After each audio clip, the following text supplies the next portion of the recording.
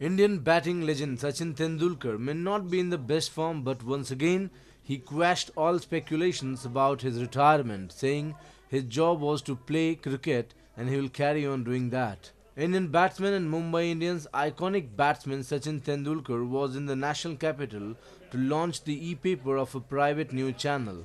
Tendulkar, who for long has been asked about his retirement, once again reiterated that he would continue playing till the time he wanted to. इसके बारे में काफ़ी सालों से questions पूछे आए हैं. If I'm not mistaken, maybe the first time I was asked was in 2005. आपका मे भी काम है सवाल पूछना, मेरा काम है क्रिकेट खेलना. I'll stick to my job. Tendulkar's comments came on a day when legendary South African cricketer Graeme Pollock said he was sad at not seeing Tendulkar and Australian Ricky Ponting score big in the Indian Premier League. Tendulkar's Mumbai Indians will face Daredevils of Delhi on Sunday at Kotla.